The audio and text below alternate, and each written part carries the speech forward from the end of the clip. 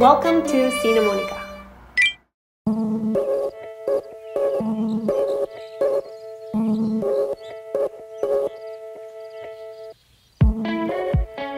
Dear Diary, I have a secret, and I trust you won't tell anyone because it might make me the laugh of the town. I recently watched a film that I thoroughly enjoyed. No, it wasn't nominated for the Academy Awards. It currently has a 53% on Rotten Tomatoes, oh god. But I liked it. What does that say about me? Am I basic?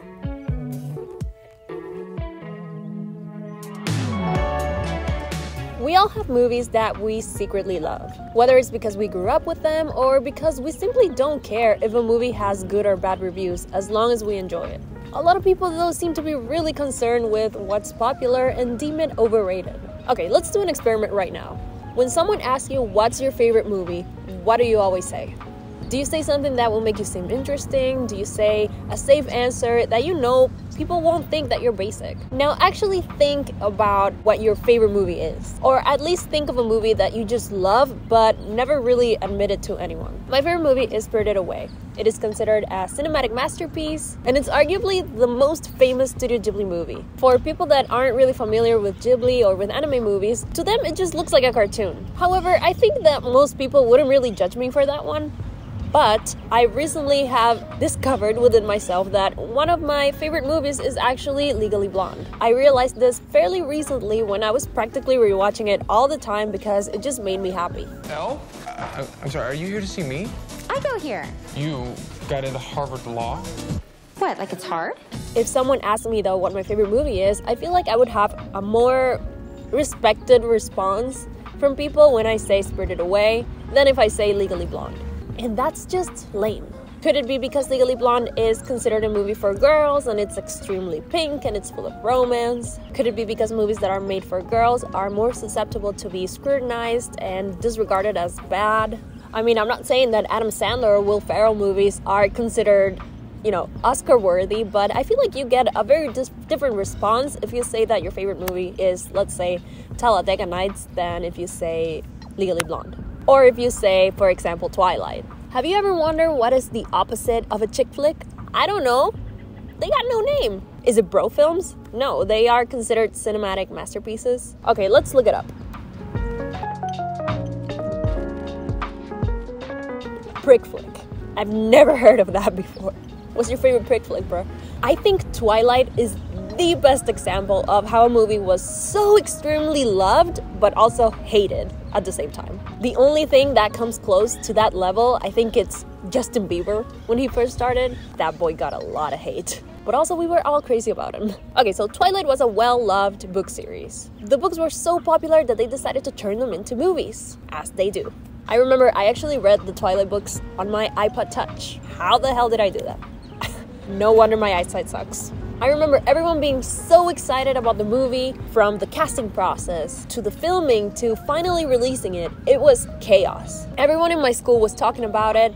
I even went 4 times to see the first Twilight to the theaters. And I remember I had never seen so many people screaming during a movie every time that Edward Cullen was on screen. After the first movie's success though, people started to really hate on this franchise. Like, really hate on it. It was the punchline of so many internet memes and jokes. Kristen Stewart, who is now a respected actress, was made fun of endlessly for her acting. Robert Pattinson, who is also a respected actor now, and freaking Batman, he was the punchline of so many jokes. For me, a teenage girl who loved Twilight but also didn't want to be seen as lame, it was kind of hard to go from absolutely loving it to pretend I hated it. And look, you absolutely should not care what other people think. You should be able to enjoy the things that you enjoy without worrying what other people might say. And let's be real, that's a really hard thing to do for a 14-year-old girl. Everyone was making fun of Twilight and I didn't want to be made fun of, so I pretended that I hated Twilight too. I was a pick-me girl who didn't actually get picked for anything, for anyone, so didn't really work. Why did I even try to seem cool? Now that I have grown up, I realized that that was silly of me, and that's why I just try to not care anymore. Why is it that people make fun of others for what they like to watch? If you like the new Star Wars movies, don't hide it. It's your life, it's your eyes, it's your time. Just hide yourself. hide yourself, run away. Don't share that. Don't share it with the world. No. Yes. No. If you want to spend your time watching something that you enjoy, I mean, why not? Because Mark over there bases his opinions on Rotten Tomato ratings? I think not. It's like that scene in The Office where Jim asks his co-workers about what movies would they bring to a deserted island. Meredith mentions Legally Blonde, and Pam agrees with her that she actually likes that movie. Jim then tells Pam that she needs to think about these choices very carefully, so she takes it back.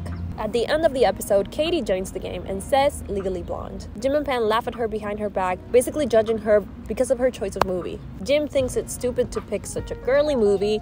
Pam, who has a huge crush on Jim, wants him to think highly of her, so she changes her mind, and then they both proceed to make fun of Katie for liking said movie. Another reason people might hate on popular movies is because of this desire of wanting to be special or different. Some people, a lot of people, want to be seen as smarter than the rest of the masses. They don't want to be put in a box with other people. So even though they might like a film at first, when this one starts to get recognition and popularity, they backtrack and even turn on the film. It's that I'm not like other people mentality. Having graduated from film school and being in the movie space has made me encounter a lot of people like this. They think that because they like art house cinema or German expressionist films, they are automatically on a different intelligence level than a person who might enjoy a Marvel movie or two. And look, it's fine to like whatever you like, if it's French New Wave or if it's 70s horror. You do you, and it's fine to dislike movies even if they're popular. But you have to ask yourself, why do you dislike something? Is it because everyone is talking about it and it's a huge popular movie, or is it because you genuinely didn't enjoy it? Recently, I watched Marry Me, starring Jennifer Lopez, Owen Wilson, and Maluma. Just saying those names together is so random, like I genuinely think they picked names out of a hat for this movie. But basically, it's a movie where a famous pop star marries a guy from the crowd at one of her concerts, totally random encounter, and they end up falling in love. He's a simple man, she's a huge celebrity. Boom! Love. A lot of people might cringe at the premise, but I have to say that I actually enjoyed it. It's not a cinematic masterpiece. It will never win any awards, and that's okay. The fact of the matter is that I had a good time when I watched it. I've been going through a lot, as some of you guys may know, and this movie just made me really happy for about 2 hours. Thank you, J-Lo. So I say, watch whatever you want. Sometimes you might be in the mood of watching a psychological thriller that will make you question life, and sometimes you're just in a silly, goofy mood and want to watch a romantic comedy full of bad jokes and a happy ending. Hello, Editing Monika here. I wanted to add something to the video because I asked this question on my Discord group, the Little Film Club. I asked, why do you think people dislike popular movies? So I wanted to share. People like to think of themselves as higher than the general public.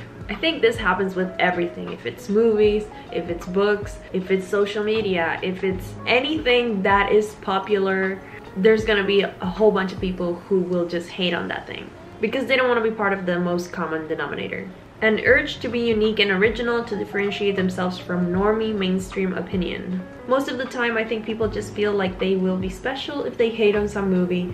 9 out of 10 times they don't have a good argument on why they actually dislike the movie. That's very true, and actually a lot of people hate on movies even if they haven't seen them. Especially with like Marvel movies, for example. Batman is in my Discord group, I did not know that, but Batman said, this one happens a lot with the MCU. And actually, I asked on my Instagram story what movie is overrated, and lo and behold, most people said superhero movies, Marvel movies, Avengers, anything that had to do with Marvel. That was the most common response. You really have to think, are they saying that because they genuinely dislike those movies? They actually went to the theater and they said, no, I hate this movie, this is so bad. Which, you know, it's totally valid. Or are they saying that because they are the most popular movies on earth? I don't know. What do you guys think? Why do you think some people dislike popular movies? And also, what are some movies that you genuinely enjoy but people might judge you for it, but you just don't care? Please let me know in the comments below. I hope you guys enjoyed this little video, this little rant. Let me know if you would like more videos like this. Alright, thank you so much for watching, and I'll see you guys on the next one. Bye.